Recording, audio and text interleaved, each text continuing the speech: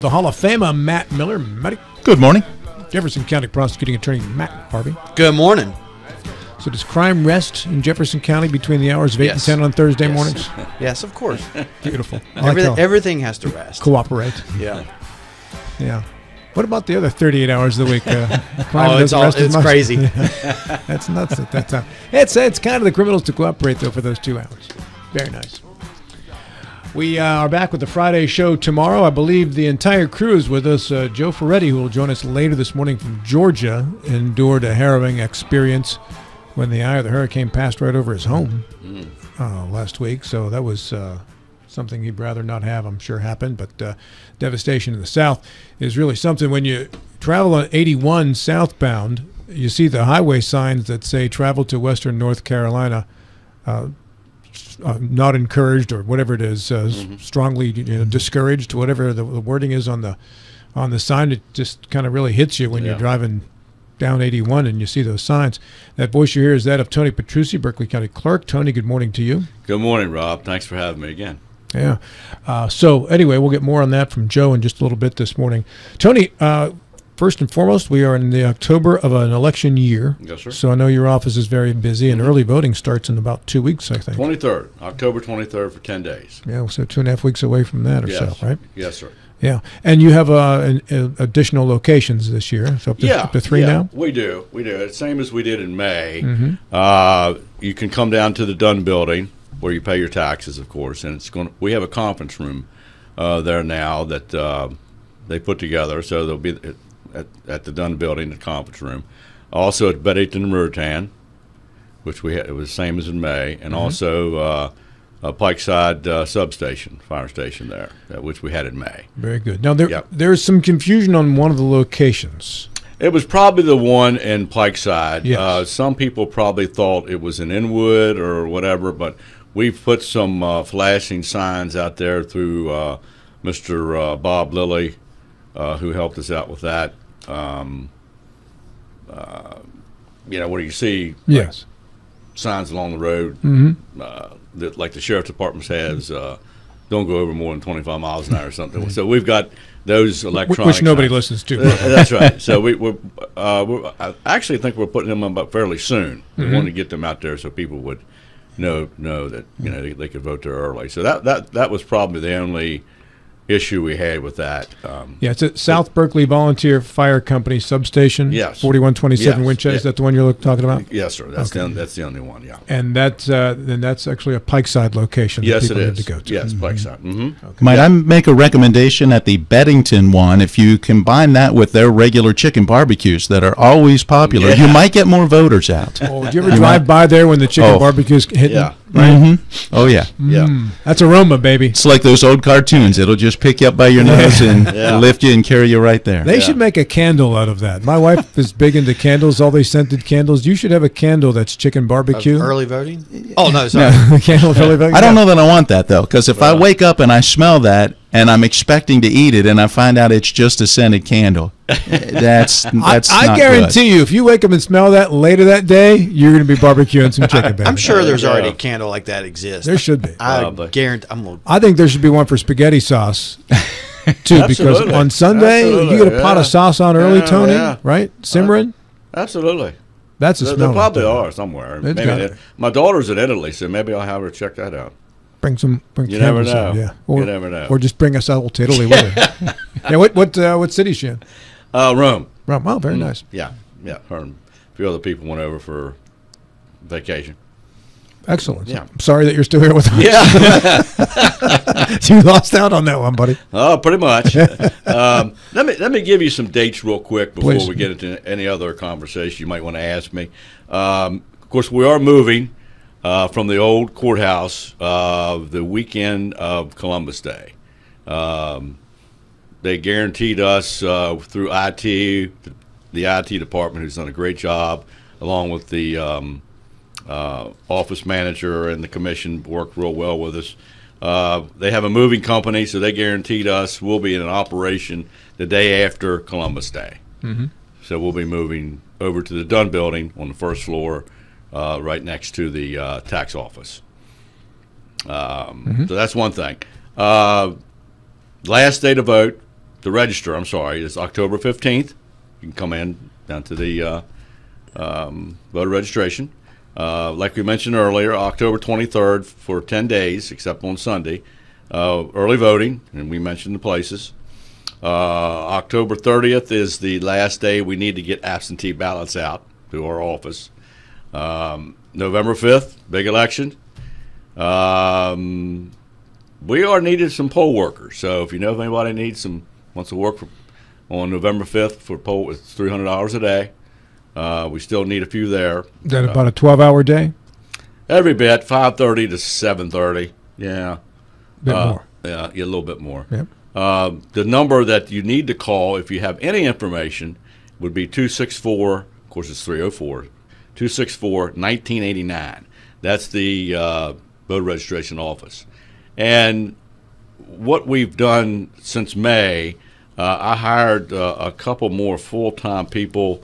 It just didn't seem like we had enough people working in that office. So I was able to maneuver things around, not affect the budget at all, because we had some part-timers that we had to remove, and we put some additional full-time help. So we feel comfortable that it's going to be better than it was in May. Now, we're still going to probably have some issues if somebody comes to the wrong precinct for whatever reason. They can still vote provisional ballot. So we'll, more likely have some of that. But right now, if you're confused and really don't know where to go to vote, call that number or go in, and they'll fix you up. 264-1989. Yes, sir. That would be my suggestion if you have some concerns of where to vote. Is there still a place where you can go on the website where you enter your address and it tells you what your district is? I'm not sure. I don't think. A few years ago, there was one. There might be. I can't remember the email address. I'll text Gary Wine and ask him. I can't remember the name of the email right off the top of my head, but there probably is. Yeah, it might. Well, I thought it was local, but it might have been on the Secretary of State's website. I'm not sure. Yeah, you can probably get to that through the Secretary of State's office, but the easiest way is just to call our office. Stacy Burkett said yes, the WVSOS page. Yes, so you can do that. That's it. I couldn't remember that was local or through the SAS site. Let me give you some numbers. Democrats registered 21,707. Republicans 40,292. And this is as of October 1st. No party, which would probably be the independent, 30,237. Libertarian 1378. Mountain 203. Other 246.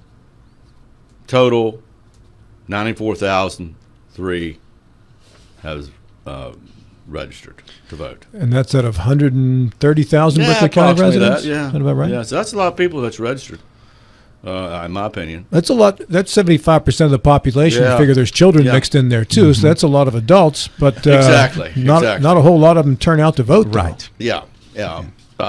Two other things, and then you can ask me whatever you want. I had the opportunity. Careful with that open-ended offer there, Tony, by the way. I get it all the time. It doesn't matter. Through the election systems and hardware that we deal with, ES&S, I noticed that we didn't have enough machines. We were right there at, 80 machines, and I just felt like we didn't have enough. So we were able to negotiate with them to purchase 15 more machines at. They wanted 49,150, but I was able to maneuver it down a little bit to 47,635 dollars per machine total. Oh, for the entire purchase. Yes, okay. And it didn't affect the county budget because a few years ago the state legislature put into effect a couple line items for the county clerk to be able to purchase books or equipment, and the money accrues each month from the transfer tax from the county. So I took advantage of that. So we got quite a bit of money that's accumulating. So we were able to do that. The county approved that. And also, the biggest one was it was the HAVA grant, and we were able to have a grant of 235. Let me get this right here. Well, of course, you probably want to know what the HAVA grant stands for. It's Help America Vote Act of 2002. Okay. The total amount was $235,000, 710. Mm-hmm. We had to match 35,000 of that and a little bit of change. We had that money in those funds that I just talked about, so it didn't affect the county budget at all. So that incurred some of the e-poll books that when you come in and register, where you sign your name, Mm-hmm. Right there on the desk, we were able to purchase. I mean, there's a bunch of stuff here we got. It came to $235,000, but like I said, we only had to match $35,000 out of that, and we were getting to the point where our equipment was just getting old. We needed some backup. We had some precincts that needed additional poll books besides just one. So I thought it's time to take advantage of that, and hopefully this type of equipment will last a good while and help out the county with what we need. And a lot of this is compatible with what we have. The ET department is worked well with us on making sure everything's ready to go on that date. Matt Miller. When it comes to those machines and how they're programmed, I know during the primary, when I went to my voting place, there are two different precincts that are voting in the same place. Yep. And, we were standing in line waiting to get to machines in the precinct that I am in. The opposite precinct, yes, there are a couple of machines nobody's on. Are they pre-programmed in a way that yes. you We'd rather not do that. Okay. That sort of confuses the system. Mm-hmm. So I know what you mean. There have been issues there, but if you're supposed to vote in precinct 1, that's where you need to vote. Right. That's But the machine is set up, in other words, if Yes. you've got 5 machines, but Yeah. there's 2 precincts, Yes. 3 machines are set up for Yep. one, 2 for the Yep. other. Yep. Yep. When someone's standing in line and sees one open, and why can't That's I go over exactly- there? that's right. That's the reason. That's right. Let me go back to you said you still need some help on Poll workers. the day, and you mentioned how long the day is. Can someone do part of a day, or when they sign up, do they have to do the whole thing? We haven't got to that. It was mentioned back in May, and I made a decision not to do that. Since we were having trouble getting poll workers to work all day, sometimes it gets a little confusing if you split it up, Right. which wouldn't be a bad thing. But it just takes more work. If somebody calls in that's supposed to work the 4-hour shift, the 6-hour shift, then you're there looking at who we go get for that. So maybe in the future it would be something to look at. But no, right now it's a whole day if you're a poll worker. You mentioned a date for absentee ballots needing to be sent out. Yes. I know back in that 2020 election, pretty much anyone could get one. Are we back to the standard way that an absentee ballot is given out? Tell us more about Same that. way. Well, you can come in at the county voter registration office, get your application to fill out, and then bring it back, and then we'll send you a ballot. Simple as that. Reasons needed for that, or Yes, yes. yes. There's several on there. Okay. If you're injured or you're going to be overseas or something. But there's a list of things there you check off. That's why you want an absentee ballot. If someone can't come to the office, they can make the phone call to the number that you we gave mail us it to you. earlier and get mailed out. Okay. Yeah, as long as you check out, make sure you're registered and all that. So that they shipped out about 600 there last week. Okay. Yeah, of absentee ballots. Do you normally get a lot of those? Yeah, you normally do. It seems like Okay. in May there were. Now, this is my second election, so I'm going to say yes to everything, right? Absolutely. Yes. Mr. Harvey. This was was this the first excuse me, was this the first election with the 3 early voting locations? In May, yes, of the primary. So was the numbers, the early voting totals up for the primary?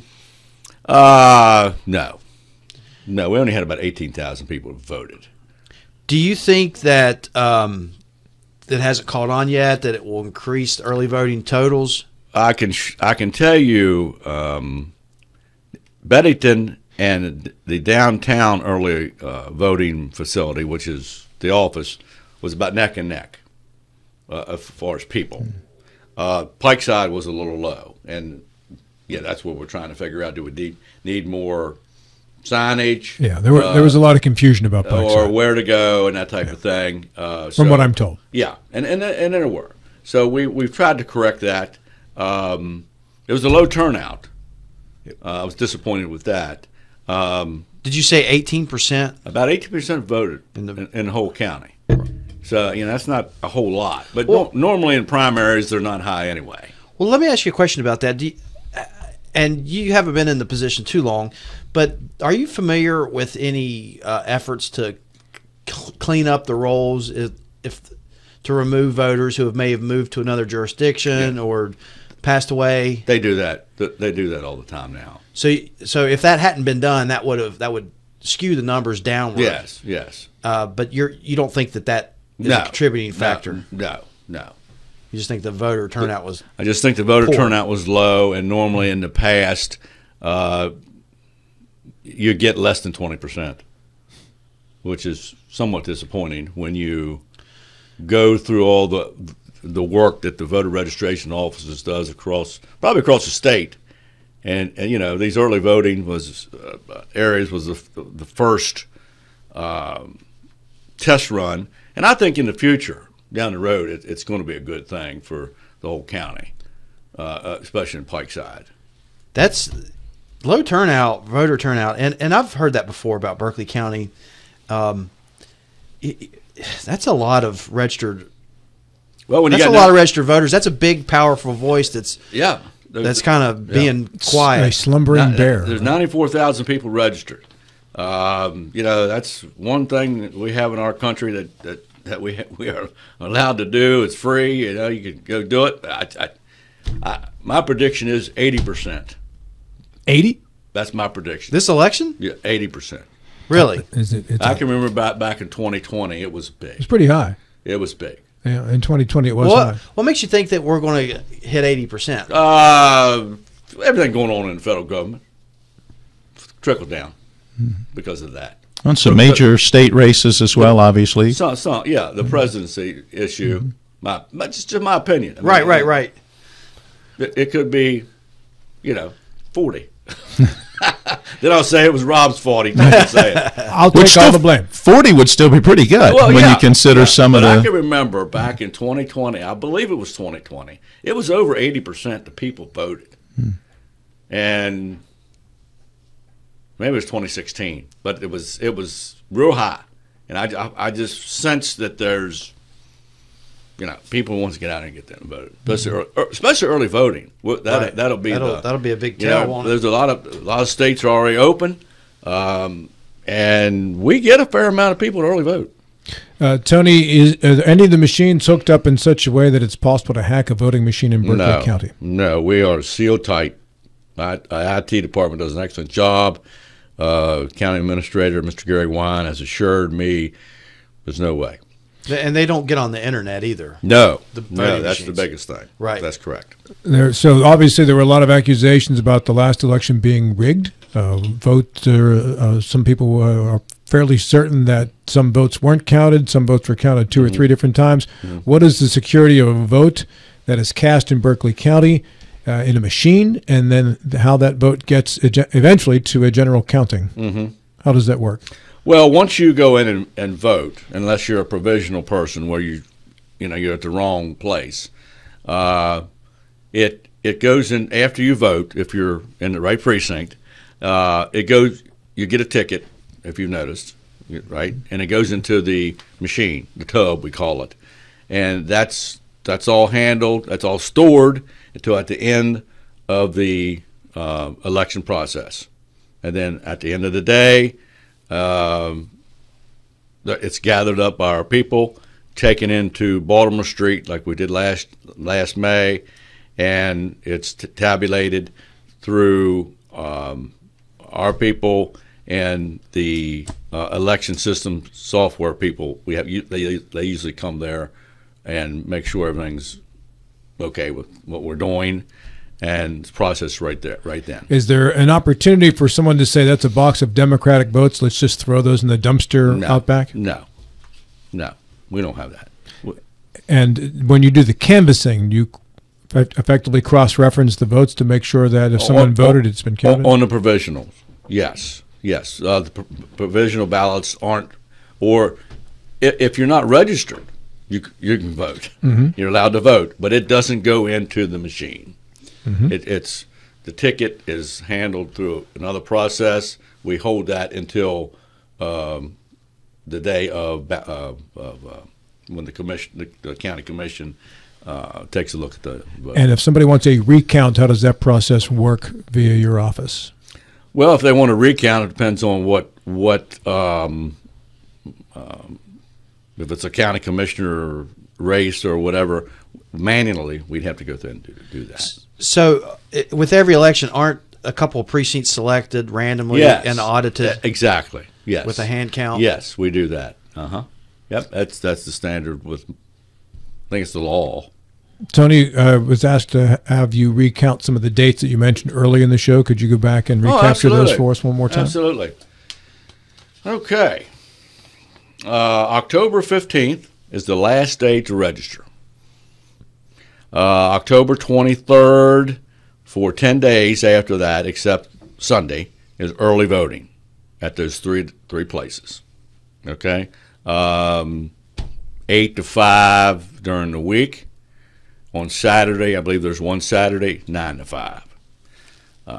October 30th is the last day we have to get absentee ballots out through our office. November 5th is the election. Mm-hmm. And we have a phone number, which I gave you, was 304-264-1989, which is the voter registration office. You mentioned getting the absentee ballot out. When does it have to be back? It has to be postmarked by November 5th. So postmarked. Yes. If it's stamped on that date, you're good. It counts. If it's after that, it's no good. But we know our postal service, you stamp it on the 5th, it may get to you the 10th. It might be later than that, yeah. You've got to kind of hold everything. There's some issues there with that. They don't give you a lot of leadway there this October 30th day. I don't know why. The canvass is the week after. The canvass is the week after, exactly. Yeah, with the county commission. So, and that's where they take up provisional ballots. Correct. And tabulate in any that's right. mail-in ballots that's been received. That's right. Some of the provisionals will be counted, some aren't. It all depends the situation. How close the election is, who we want to win. That's how we determine whose votes counted. Absolutely. Standard stuff. Pretty standard stuff. That's it. Does the county also tabulate results for municipal elections? No. All right, Tony, let's talk about the real stuff here. What's going on with Notre Dame football this year? How could you lose that game? How could you possibly lose that game? Well, it's a funny thing. I looked research. Northern Illinois hadn't won a game since. Yeah, I know. 0-2. So I guess it was the freak thing with that, same way it was with Marshall last year. Mm-hmm. They went on a rampage where they didn't win much. They don't have a very strong schedule, which concerns me, for the playoffs. So my prediction is they're going to have a pretty good season. They're going to win some games, but they're not going to be up there in the big boys. They'll make the top 12, though, don't you think? I don't think so. You don't think they'll get in top 12? No, I don't think they will. Interesting. Okay. All right. Tony, thank you. You're welcome. By the way, those locations, once again, that's the Berkeley County Admin Building, 400 West Stevens Street for early voting, Beddington Ruritan at 3947 Williamsport Pike, and South Berkeley Volunteer Fire Company. That is a substation in Pike Side. Yes. Please go to Pike Side for that. That created some confusion last year, I should say in the primary. It's 9 o'clock. Tony, have a great day. Thank you very much. This is Talk Radio, WRR Martinsburg and TV 10. More to come after this.